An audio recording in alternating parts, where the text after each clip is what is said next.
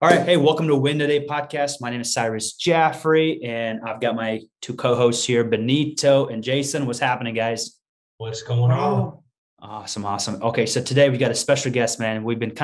I haven't officially met him yet, but I've been following him for the last couple of years, man, since he's left his prior insurance carrier. And man, it's been so much fun to watch him. I'm excited for him to share some of the stuff that he's doing. He's having a lot of success, and I think you guys are going to get some great stuff out of this. So, Brian, what's going on, big guy? Hey, thank you guys. Thanks for having me. It's good to see you. It's good to meet you, Jason and Benito. Nice to meet you. And hey, thanks for having me on your podcast, man. I really appreciate it.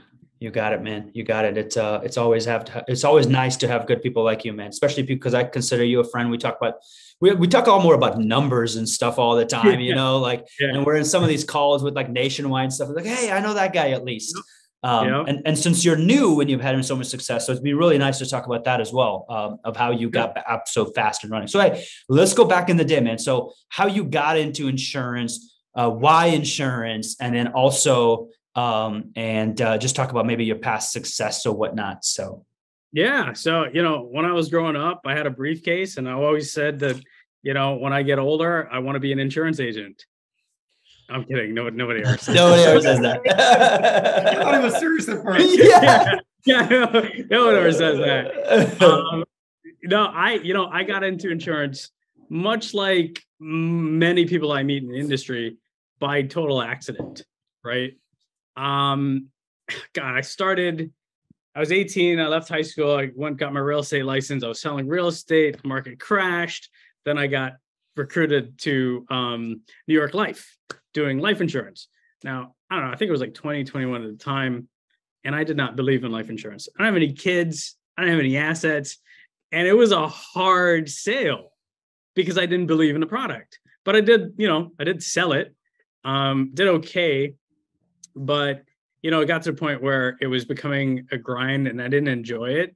So I was looking for a business to start, right? I was always one of those people who are like, well, I'm not getting a job because no one's going to tell me my worth, right? If I can make $1 on my own, then I've earned it. If I make $1 million, then I've earned it, right? So I found this business that I thought would be interesting to cross-sell insurance, and that was the tax business. So I stumbled upon this franchise called Liberty Tax Service, and I did the application, went for the interview, and they're like, yeah, you can open a franchise, but you need, at least $100,000 to get started. And I'm like, well, I don't have $100,000. But I was able to pull together like $40,000, and I bought the territory. So I bought this territory, and then the company lent me $25,000 in operating capital, which I used to open a store. And I didn't know anything about taxes, but I opened this tax business, and I opened. It was 2009. We opened. It was the first year. I ended up getting like 5 employees that were just laid off from the city, Wall Street, accountants. They weren't working, but they knew taxes. And I was basically able to hire them for like minimum wage at the time to come and do taxes for this new business. And they did, because the whole company spiel was, you don't need to know taxes. You just need to manage the business, right? And that's basically what I did. So my job was marketing, getting people in the door. And that's all I did. I was dragging people in the door, come sit with us. And we grew really fast. We were probably the top 2 office that first year for new offices. And I drank the Kool-Aid, and I ended up opening up 7 offices within 3 years. Whoa, that's a lot. Different territories, yeah. So I took on a partner, and we opened 7 offices. And and after about 4 years, year 1, year 2 was a struggle. I made a mistake by growing too fast, because what I was making in the store that was profitable, I was using for the other store that I just opened. But after about 3 years, it got pretty good. And I would say about year 4, it was pretty much running on its own. We had really good people. good staff, good management in place. And then I got bored. So now I had a big tax business, and, I'd recently got married, and at the time I was working basically from January to April. And after April, I would just really just hang out and go to gym, chill with the boys. And my wife was like, "So you're really not going to do anything after tax season?" I was like, yeah, I'm planning for next tax season. But, I was like, you know what? You're right. I need to find something to do with the stores and some of the employees that we had that we were retaining all year. And that's when I thought, P&C, that everybody needs home and auto, right? We already have clients. Let's go get our P&C license and cross sell these customers. So that's what I did. I went, got my P&C license, and I thought that you could just open an independent agency. Yeah. So I go and, I'm like filling out applications for Progressive and Travelers. And then, they call you up and like, yeah, so how many years of experience do you have? None. Do you have a book of business? No. Okay, come back to us in 5 years. I'm like, how the hell are you supposed to do this? And then someone said, hey, go to Allstate. And I was like, yeah, sure. I go to Allstate, and they're like, come on in, we'll have you. I was like, yes, cool. So I opened an Allstate agency in 2014, and it was fun. It was an amazing experience at the time for me. I learned a lot. I learned the business, and we didn't know what the hell we were doing. We just knew we liked talking to people. We knew how to quote. Hey, we're saving you money. Boom, let's go. Right. So as I started, it was me and one producer, and we had a service staff. So it was 3 of us. And I literally just DM'd everybody in my, my Facebook, my LinkedIn. I pulled out my phone. I called everybody that I knew.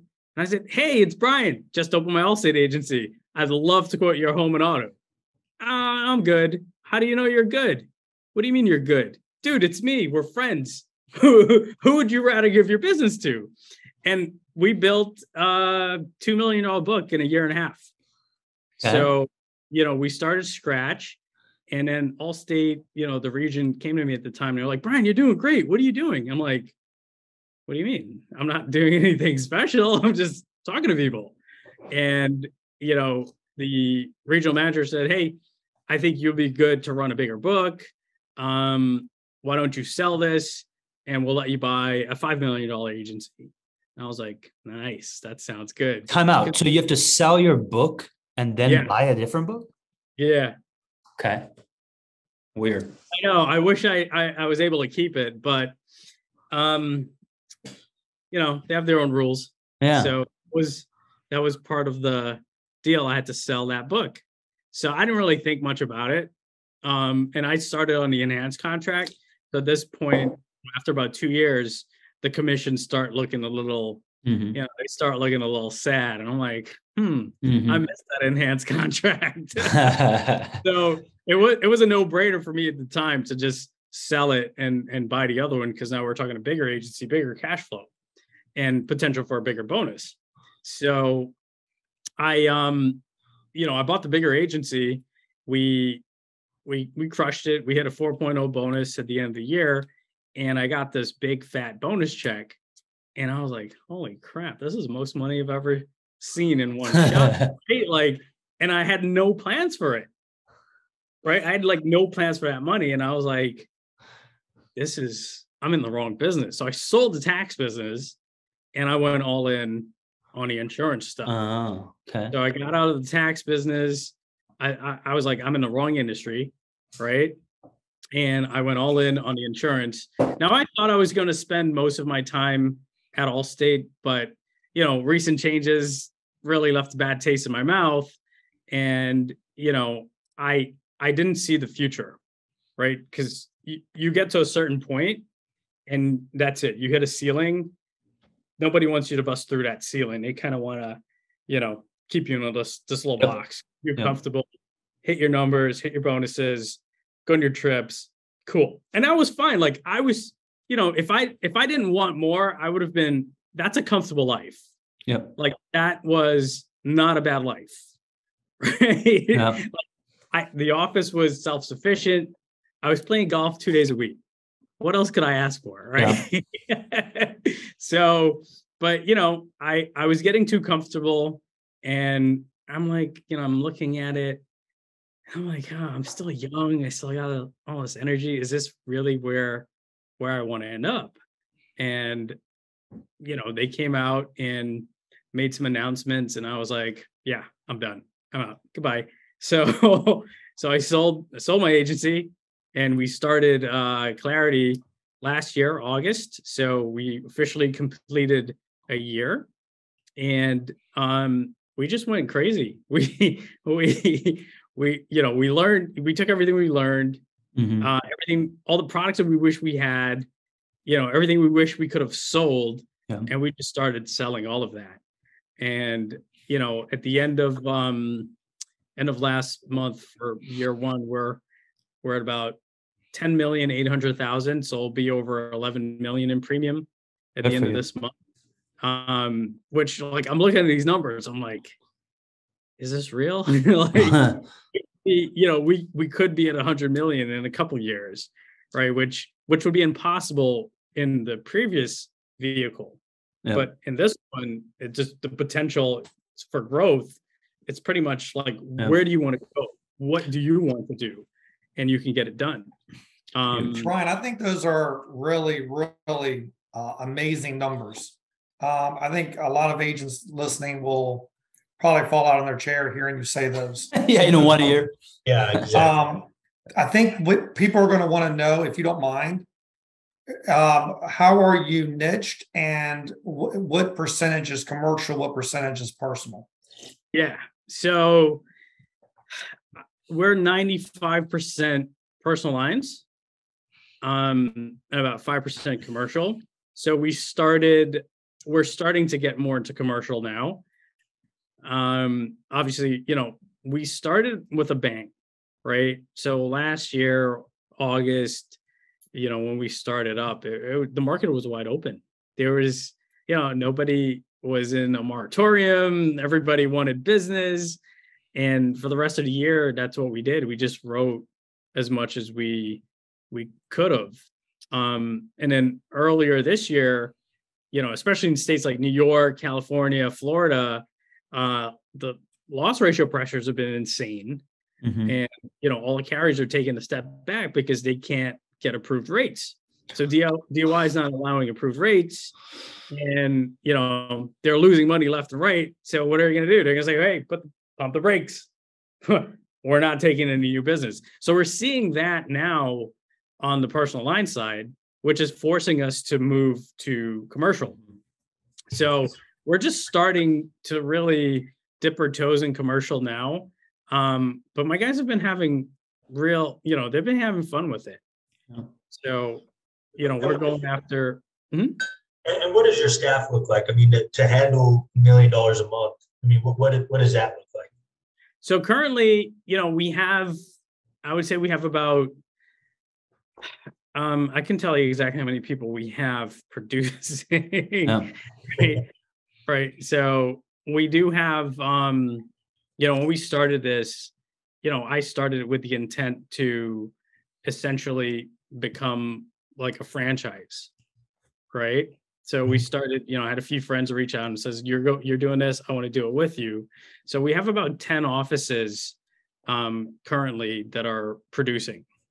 Right.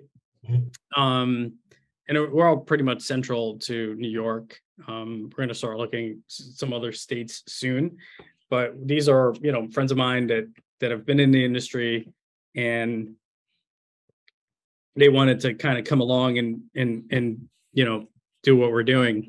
So we have about, within a year, we appointed about 10 agencies that's, under the Clarity brand, and they're also starting to produce. And some of them are at the point where they're hiring staff and growing their agencies to, with us.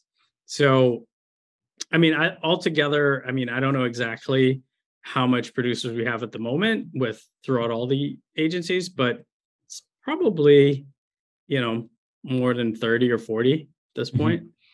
Yeah. That's awesome. You have your own agency as well, Brian? Yeah, we have our own in-house agency. Okay. Yeah. Very cool. we want, I didn't want to say like, we don't want, I want to set the example. We want to set the precedent, right? Yep. I don't want to say, hey, come, we'll appoint you. Good luck. Right. Come here, look at what we do, right? Can you do this? Do you see yourself doing this? Then it might make sense for us to work together. Makes sense. What's that team look like internally that is inside of your branch? Yeah. So internally we have 5 producers. Okay. And so we just one of my in-house producer here, we had a new agency just started up with us 2 months ago. And that was his best friend who was a producer at another captive agency. So he's like, hey, you mind if I go work there? I'm like, no, man. Yep. go on over. So we encourage that. And even when I was at Allstate, most of my employees ended up becoming agency owners, right? Because my whole thing is like, if I bring a new producer in, I know at the time, at Allstate, we didn't pay our producers renewals. Right. Because it wasn't there. Yeah. It's more on the front end. So here we can do that. We can give them reasons to stay and grow and earn more and grow with us. Yeah. But there I didn't have the option to do that. So, when I really get a top-notch producer, because, my whole recruiting effort was come in. I know you're hungry. You're a hustler. In 2 years, you're not going to want to do this job anymore. You're going to want to be the boss. And I get that. So I'm happy to help. Yeah. Right. I'm happy to help you open your own agency. Just give me 2 years, give me your best, and you train the next guy coming in, and you can get out with my blessings and my help. Right. So talk about that 2 years. Talk about that 2 years. So what do you expect from that producer? Because obviously expectations in your office is going to be a lot different for expectations for different offices. So give us like a day-to-day maybe of like what do you expect from that producer for them to be successful, because every producer, I'm assuming, wants to at one point obviously own something or do their own thing or maybe be a bigger part of an agency that they are a part of, right? So like what are your expectations? Like what do you expect from them? What do you make them do? That'd be good for us to hear. So that's so the biggest thing is you have to be able to identify if this person has the ability or even the desire to do that, right? If they don't have the desire to ever run their own stuff because it's too stressful, then that's fine. Like I have producers that have been with me from day one that are still here. They're like, hey man, I got my clients, I got my referrals, I just want to write my deals, I want to go home, I don't want to deal with anything else. And they don't have no desire to open an agency. And I respect that, right? That's cool. But, when I have a producer come in and I know that this person is ambitious and they're hungry, then I start them off from day one. And I say, look, here's a plan. We're going to go 2 years. You're going to do everything that I do to build this business. And then that's what you're going to use to build your own. So, okay, do you know how to call leads? Yes. Right. Do you know how to create relationships with, center of influences? Can you meet mortgage brokers and realtors and, bankers or whoever can send you business? Can you cultivate those relationships, become friends, treat them well, take care of their customers? Yeah, we could do that. So, I have them prepared as a producer for the things that they're going to be doing when they end up owning their own agency. So that comes with, okay, let's teach you how to sell first. Right? You might know how to sell, but do you really know how to sell? Right? Let's make sure you know how to sell, right? And I think the biggest thing that I look for too is they have to have, I look for empathy, right? Because when you're working with people, right, you got to be able to have some empathy because not everybody's going to think the way that you do. They're not going to see things the way that you see it. So you have to be able to manage relationships. Right. So, some of my top producers that can sell, they can hit the phone for 6 hours, zero empathy, like zero. They could close 10 times more deals if they actually cared about the person that they were talking to. Right. So like, that's a big thing. Cause if you're going to have people to follow you, if you have people, that it's going to be working under you, you have to be able to relate to them. You have to treat them the way that you want to be treated. So, these are all things that I look for when I'm hiring a producer and I'm training a producer, but I get them to go out there and, get them to bring their own business in too. I think one of the things that where a lot of sales producers make mistakes is they assume everything that's going on in the call, and all they really need to do is assume the sale. So they need to be energetic. They need to be enthusiastic that, hey, I have an opportunity here. I'm going to sell this. I'm going to close this call. This call right here, I'm going to close. But once they get the client on the phone, the prospect on the phone, they need to slow down. Yep. They need to slow down and have that empathy, like you're saying, to go through everything and don't assume. Like, I see so many producers rush to the coverage page, and then they just go, oh, bodily injury is this, property damage is this, and oh, your comprehensive collision. Oh, I just want full coverage. Oh, we don't call it full coverage. We do this. Well, you're just rushing through it to get to that price and assuming that price is going to be what they want to buy. Whereas if you were on the call and you did it correctly, you've got some stories mixed in there. You understand what their true problems are. You understand their lifestyle a little bit more about what really they need. Now you're not selling. You're just presenting what you've got that they need and they're going to want to buy. So that's the biggest thing when, because this is labeled a sales job, right? It get sales out of the way, like focus on the relationship, right? Yes. So when I'm talking to somebody, in my head, I'm like, man, I'm really nice. I'm a cool guy. Like you should want to buy from me, right? Like you should want to buy from me. I don't, there's no self-defeat here, right? I enjoy talking to you. I hope that you enjoy talking to me, and I hope you become my client for life. And that's the mindset that I have when I'm talking to any prospect, right? And that's the hardest part when you get a new producer in. Sometimes they beat themselves up because they're trying to, make a sale. They try too hard. They fumble on everything, and they haven't closed anything for 2 weeks. And they're like, "Are you going to fire me?" I'm like, no. Like, I hear your calls.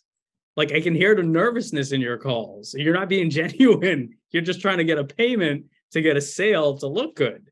Forget all of that. Put it aside, okay? And focus on the person on the other side. Focus on building that relationship with that person. And then if you're able to solve a problem, you're going to get the sale. If you're not, you're not.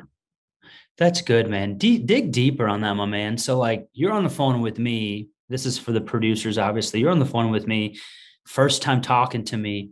What are some things you're saying to discover, like, okay, is Cyrus like a talker, or is he just like, okay, brush me off?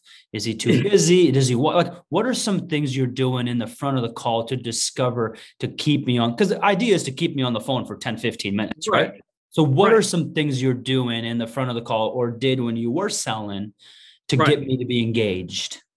So, I mean, it really depends on who you get on the phone, right? And New York's very tricky. It's probably one of the hardest place to be on the phone with, right? Like I've actually called leads by accident. One time I bought leads in like Georgia. It was like this one of these X-State companies, and for some reason, we didn't pay attention to it. We were just calling these people, and they were so nice. They're like, "Yeah, I'll take a quote. What's your address?" Shit, I can't help you. I was like, that's too easy. But when I'm calling, I'm talking to a prospect, I make sure, obviously if they pick up, you have a few seconds, right? You have a few seconds to get their interest. And the first thing people want to do is get you off the phone. They don't know who you are. They don't know why you're calling them. You're just a telemarketer, and they just want to get you off the phone, right? So, I tried to, it's been a while. I'm probably rusty, but I don't have a set script on when I'm talking to people. I can kind of get a gauge for who I'm talking to based on their tones. Right. And then I can run into something really quick, like, oh, it's such a terrible hot day, right? I wish I was at the beach. Yeah, me too. Yeah, I was at Jones Beach last week. The weather was great. And then you just start talking about something else. And then you get back to what you want to talk to them about. Right. So, most people are like, yeah, I'm calling you about your insurance. No, let's find something else to talk about. Let's find something that's interesting, to that person on the other side of the phone to bring down their guard, right? Break that barrier. Jokes are always like something funny, something quick.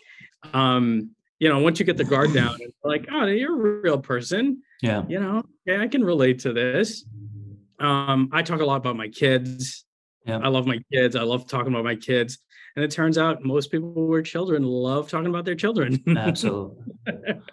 Right? Absolutely. We got football season starting, God willing, the Giants win 3 games this year. I don't know. That's pushing it, bro. That's a little. Yeah. But, when we're buying leads, we kind of try to do some research on who we're calling to. Quick Google search. Maybe you pop into Facebook, LinkedIn. A lot of people don't do that. But what we do is, I think the biggest thing for us when it comes to calling our leads, like we don't really have a lot of success with new leads that we're calling. Like when we're buying new leads, we have more success with our X8s. Fair enough. Because we've talked to them, or at least they've heard our voice maybe once or twice on a renewal before. And on that third call, if I'm calling you, you bet we're best friends now, right? Because I'm like, hey, Joe, it's Brian. Dude, I am finally able to save you some money. We doing it? Yeah. Who's this? Yeah, it's Brian from Allstate, right? 6 months ago, you remember? Your ticket finally fell off. And guess what? We're competitive. Yeah. Are you still paying $275 with State Farm? Well, dude, I got it for $125. We doing this? Yes, sir. Send it to me right now. All right. It's in your email. What's your credit card? How are you paying? That's cool. The X dating stuff is big for us, which I prefer working on older leads because we make sure that our follow-up system is in front of them. Correct. So by the time we're getting back to them, it might be a year from now, it might be 2 years from now. We already have a relationship. We've spoken once or twice. We might have texted once or twice. Certainly you've seen a few of my emails, right? So it makes it a lot easier. Brian, do you hire like VAs or certain people to do those calls for your producers, or are you making producers call? Yeah, no, I make my producers call. Yeah. I don't understand, and maybe you guys can shed some light on that, on the VA making the calls.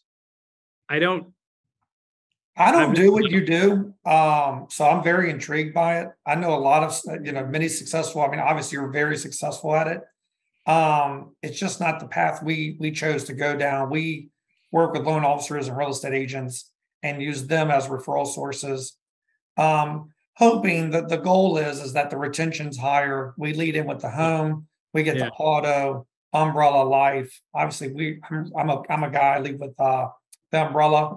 That's how we get all of our sales, and we do that similar to what you're saying, Brian, by building that relationship with them through stories, jokes, things that are lived every single day that they go through, funny stuff that happens, and how you can bond over that call to be able to get the business and continue to keep that business, right? I mean, we, like I said, it's likability and reliability.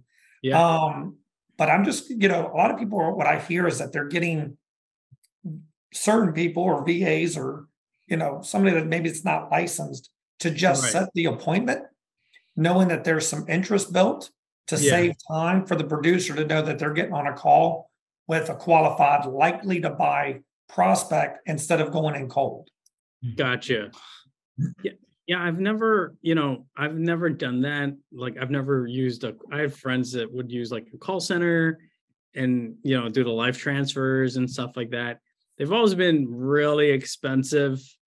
I didn't see the benefit of it.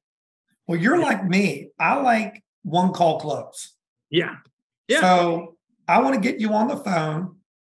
I'm going to put you through a rater. So I was an ex-Allstate agent. So yeah. So, you I'm sorry, guys. I know. Well, I was State Farm. I'm not any better. Well, yeah. Farmers over here. So anyways, you get on that call and you have to go through, 4 pages and boom, you can get a quote right away. With us, you've got to put all that information in a rater, and then you got to make sure all the discounts are there, that everything's applied. You might have to do that 2 or 3 times to make sure that the rate is the best what it's going to be. But the way I look at it is, I'm trying to train my people to say, look, don't worry. Yeah, find out what they're paying. It's an advantage, right? We want to know what they're paying and what we got. But use that time while you're on the phone and data entry and putting everything in to find out as much as you can about them. Yeah, absolutely. And that's going to open up all the opportunities of all the products we have to offer, because it all fits everyone's life. So I like the one call close. I'm a big fan. A lot of people say it can't be done. We do it every day. It's not easy. Right. But it gets done. And I feel like we have a better grip with that family, with that household, than other agencies do. There's a lot of research that says that, honestly, as soon as you get off the phone, there is a 55% chance now that you're probably going to get a hold of them again to basically sell them, even though like the rates even might be better. How many times you're like, dude, I've called you 10 times. Our rates are better. And they just haven't answered. It's just hard to get a hold of them or whatnot. So I definitely it's the most annoying ever. And I think when you can save someone money and they've reached to you, they've referred to you, or they've reached out to you, or you reached out to them, you're saving them money. You did what you said was promised. Cyrus, that's also what I preach. You're saving this money, but it doesn't mean you've done your job. Yeah. Right. You haven't built enough value for them to trust you that they should come with you. There's still some ifs in there. Yeah. Yep. There's some what ifs, and that brand, that trust is not quite 100%. And so I think that's where you really do need to. It sounds like, Brian, your sales producers are amazing. I'd love to talk with them and know what their challenges are and what they face and how they overcome them. I think it'd be interesting. But that's why we have a scripted sales call process. It's not, telling everybody what to say for every word, but there is a process that we follow that every sales call goes through. Mm-hmm. Nice. Well, I think, and that builds self-confidence from the producer's perspective. I mean, I think a lot of what, I don't know you very well, Brian, but I can tell, like, you're a cool guy. And I think that's really hard. It's hard to get that through to clients without having some self-confidence in there. People come in and, like you were saying, really desperate for the sale. And you can't be confident and desperate at the same time. It just doesn't work like that. Yeah. I mean, it's hard, right? When I was broke and selling, it was hard to be confident. Right? Yeah, like it was hard. I still managed to find a way to find that confidence, because, it comes down to, hey, like, this is my current state. It's not my permanent state, right? Like, it can change. So, you always have to have that mindset that, I might be in a little shit now, but it's going to get better. It's not going to be like this forever, but it takes me and it takes effort for me to get out of it. And, my biggest thing, and I've said this a million times, people ask me, like, how do you find good employees? How do you find good producers? And I said, I always hire PhDs, right? Poor, hungry, and determined. I love that. This is going to sound super. I've never heard that before. Really? No. Those have been my best employees, right? Yeah. PhDs. Because at one point I was a PhD myself, and I can respect that. But it's hard. It's not an easy job, but it's also not a hard job, right? Like we just hired a new kid, and he's like, "Yeah, where else am I going to push paper and make money?" That's funny. I like what you think. That's funny. Hey, I want to go to mortgage and real estate people for you real quick. For some of the producers that are on the call listening, what are some tips and tricks? I know, because I know you do a ton of those relationships, and maybe you can go back in the day, because there's a lot of captive agents that listen to this podcast as well. Yeah. What are some tips and tricks you use at Allstate or your producers use today to be able to build some of these mortgage referral relationships? And I know Cool Brian, it's hard to be Cool Brian. It's very easy to build a relationship with Cool Brian, but what about the other 90% of producers are not Cool Brian? What are some things they could potentially do to basically build some of those relationships and write some business?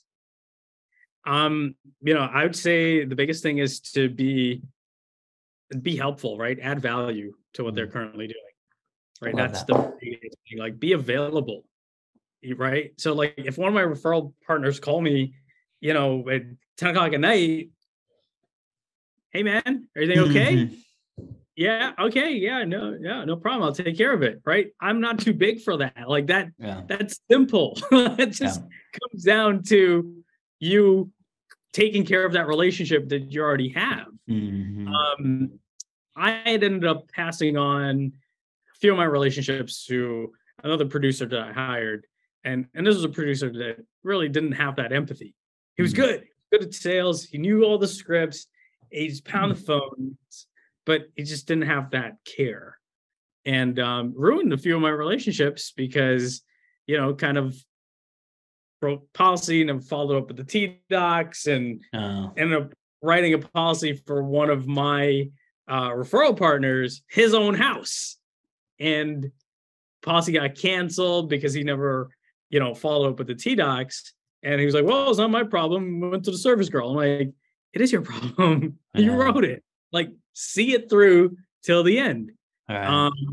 So that's the biggest thing, is just providing value. Like, one, you have to go find those relationships, right? They're not hard to find.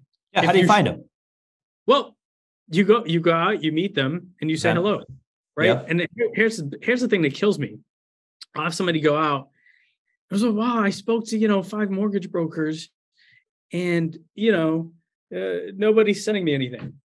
"Well, how many times did you speak to them?" "This one time." I'm like, No. They forgot they just met you. Yeah. They didn't have time for that. They're busy. They're trying to close loans, right? So the biggest thing is, like, you have to be able to be in front of people more than once, right? And it's not that they don't want to send you their business. They don't know you. So show up a couple of times, right? Go to those events. These mortgage brokers are always holding some charity golf game, some, fundraising night, something like that. I always find those, and I make a donation, or I show up and I give, and I'm giving. I'm not expecting anything in return. And most cases, it comes back to me where they say, "Hey man, thanks for your donation. That was so nice of you. I don't even know you. Hey, let's get to know each other." Right? So there's a million ways to get in front of people, but you can't just show up once and expect to earn their business. You got to show up a couple of times, actually get to know them. And then when they do send something to you, make sure you go above and beyond to get it done. There's a story here I got to tell you guys. So there's a loan officer we've been using for 7 years. We insure him. We took him from back at State Farm. 2015 is when we wrote him. He's been sending his business for 7 years. Pretty big loan officer. And we keep track of it on a monthly basis. We go to our top 10 refer partners every month and drop off stuff and just build relationships. And my own agency. So there's one that we haven't heard from for about 3 months, and we consistently get 4 or 5 from him a month, and we haven't heard of him from 3 months. I said, "Hey, this month, why don't we just go to this person's office? Let's just go." So and I do this myself with our brand ambassador. We go to these loan officers and real estate places and drop off stuff, and just every month our top 10. And I went to an 11th one because I haven't heard from this guy for probably 3 to 4 months. I walk into his door and I'm like, hey man, I just appreciate what you've been doing for us for a long time and what you're doing right now. And I see there's like 4 business cards of a competitor of mine that does the same thing what we do all over. And the reason he started sending his referrals to this new person was because we haven't been to his office for 6 months. I haven't touched base with him for 6 months. And this other insurance person consistently every month has been sending stuff to his house. And he goes, my kids open up random stuff from this insurance person on a monthly basis. And they really like it. My wife really likes it. She comes to my office. He goes, Cyrus, I like you, man. But like, and he's been selling business for 6.5 years.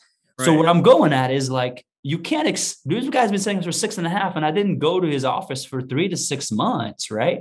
And we still insure him. And he started sending business to another insurance person because we weren't in front of him.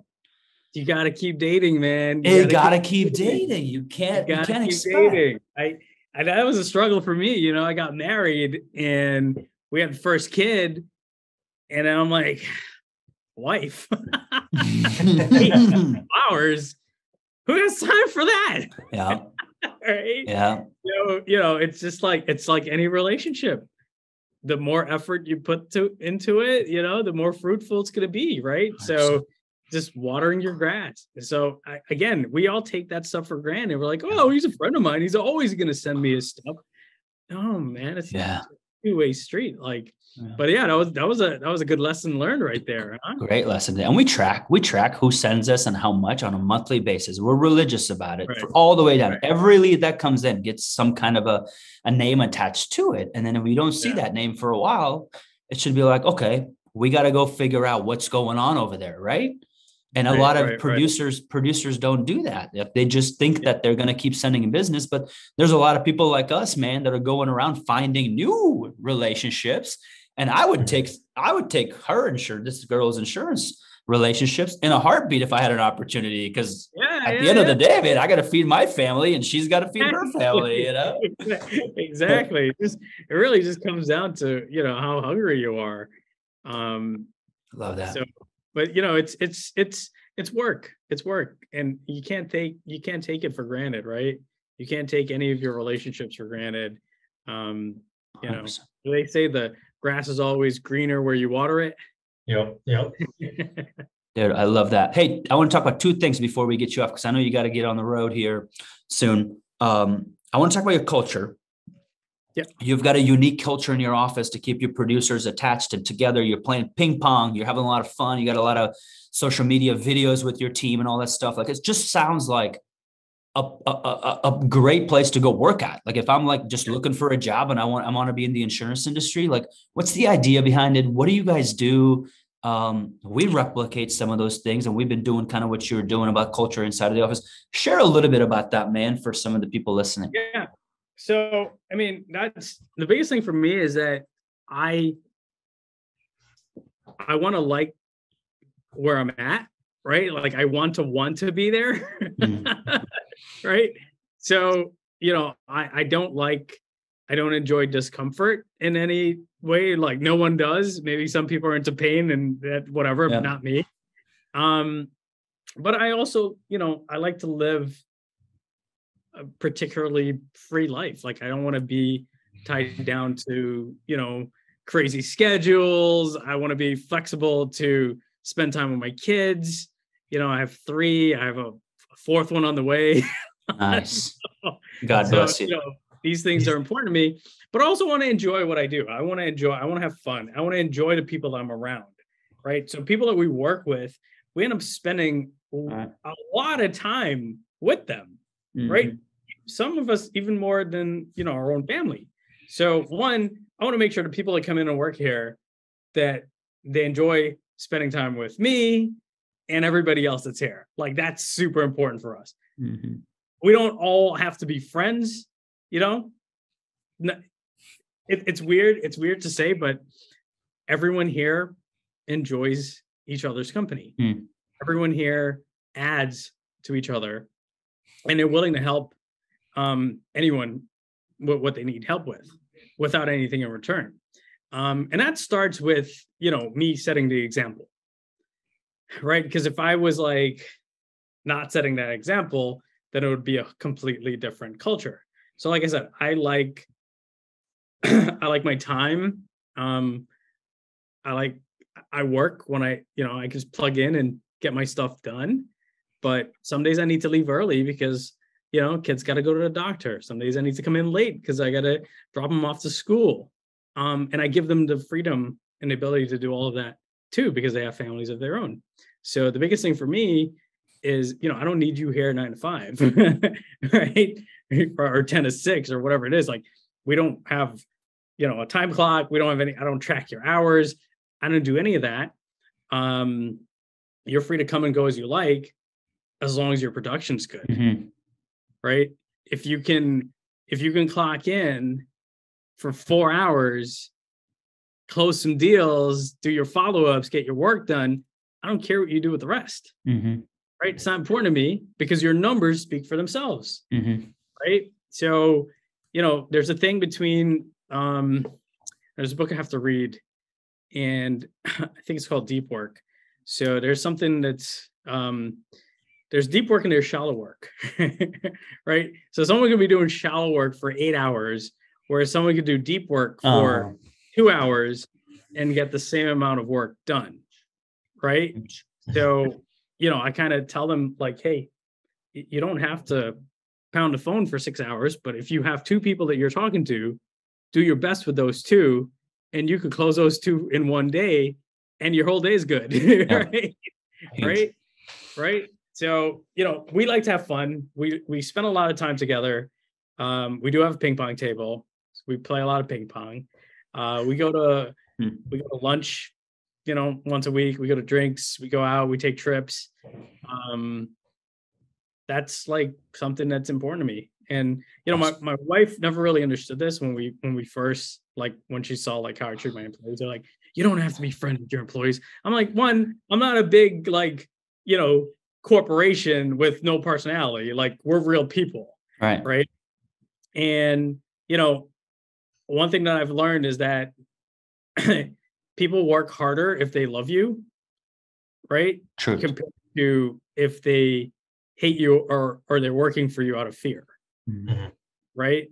So for me, like, I care about everybody here. I hope that they feel the same way. Mm-hmm. But it doesn't matter if they don't. If I give you my best, then I expect your best in return. And if you don't give me your best, then that's not on me, that's on you, because I've done my part. Right? Yep. That's a good way to put it. Yep. Brian, you have 3 boys right now? Or yeah. 3 boys, right? Okay.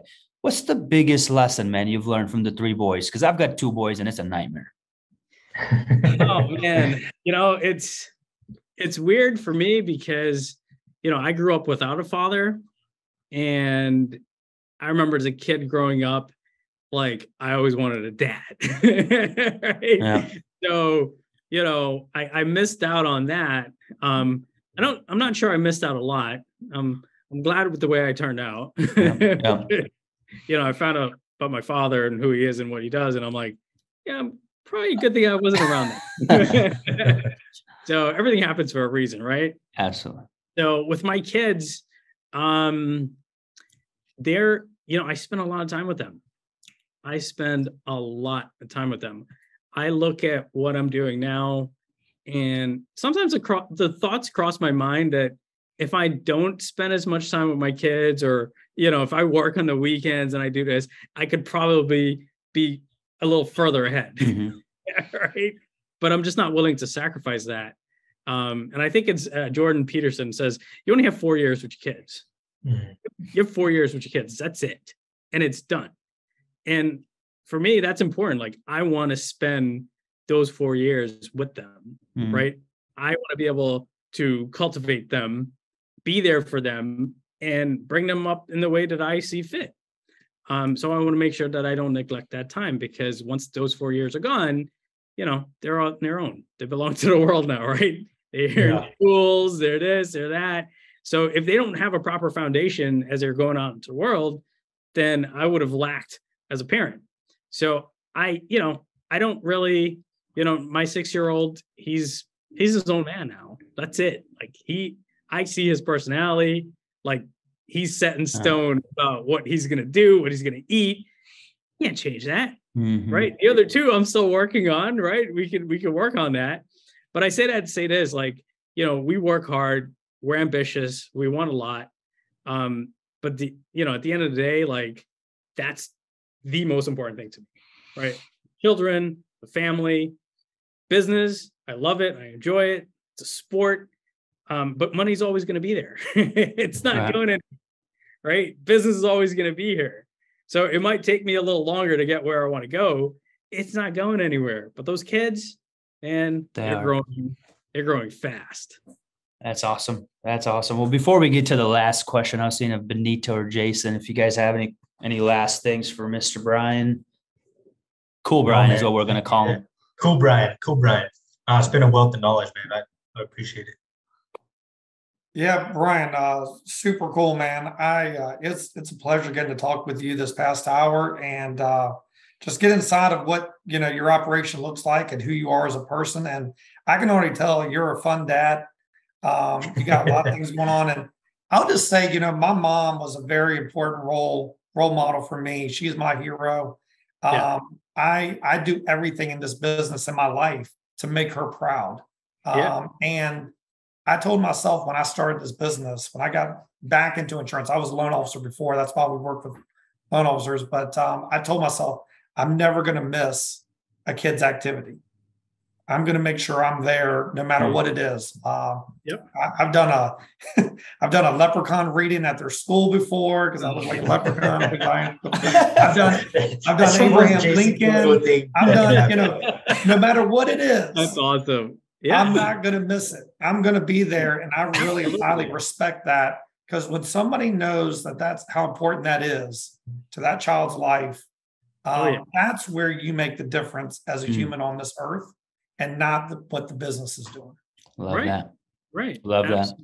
Absolutely. Good stuff. Well, hey, Brian, man, before we go, last question, my man.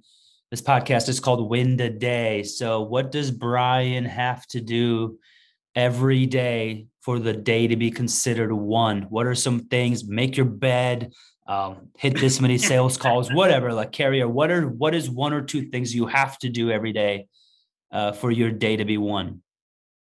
So the days that I am most productive or I feel most alive would be a day exactly like today, right? Which these are habits that I've worked hard and I had to learn to do. It's not something natural for me. I love sleep, right? I would sleep until 10 a.m. if I could, but not with children, not happening. Right? Good luck with that. So my days that I'm winning are days that I go to bed early, right? Like I go to bed early. I turn the TV off. I go to bed early. I'm up early. I get some movement in, right? I get home before the kids wake up, make their breakfast, get them ready for school. I come to the office because now I'm full. I'm pumped of, I'm like, I've got so much coffee. Yes, coffee, definitely. I'm in the office. I'm in a much better mood because I've had such a productive morning already, right? And that sets a tone for my day to day.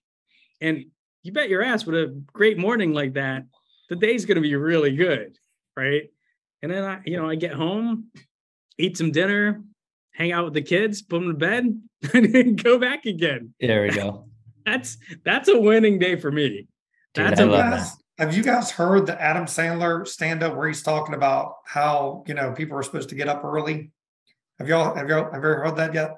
YouTube, but it's pretty funny. So he talks about, hey, I get up at 4 a.m. and I drink my water and then I go for a walk or I go to the gym and then it's now it's 6 o'clock and I'm like, okay, well, I guess I need to grab some breakfast. So I'll grab some breakfast. And then, I get the kids all ready for school and get them all squared away. And then I'm like, okay, it's It's 8 o'clock. It's 9 o'clock. I'm like, well, I guess I need another breakfast. So I'll eat another breakfast. And then he's like, by 11 o'clock, I'm like, what the heck do I do with the rest of the day? I've done everything. Yeah, it's great. It's great. That. I mean, I started waking up early, I would say within the last 2 years, within the last 2 or 3 years. And it's been great. I mean, I don't have time to like sit there and meditate and all that bullshit, like salt water and all that nonsense. But, you know, it just feels a lot better when you're up so early. You can have a moment of quiet, you know, a moment of clarity. No pun intended, clarity and sure. No, great name, by the way. Love it. Yeah. Thank you. So yeah, that's been a game changer for me. Just getting up early. Good for you. Yeah. Well, hey man, this was incredible. Appreciate you, man. Jason Benito, man. Y'all got to follow him on social media, man. He's fun. He's fun to watch, and he's really good to connect with as well, man. Because he's becoming one of my fives, man. So, hey, appreciate you, man. Appreciate all of you guys. Have a nice day. Thanks for being on, and we'll talk to you next time. All right, see you guys. Later, guys. Yes.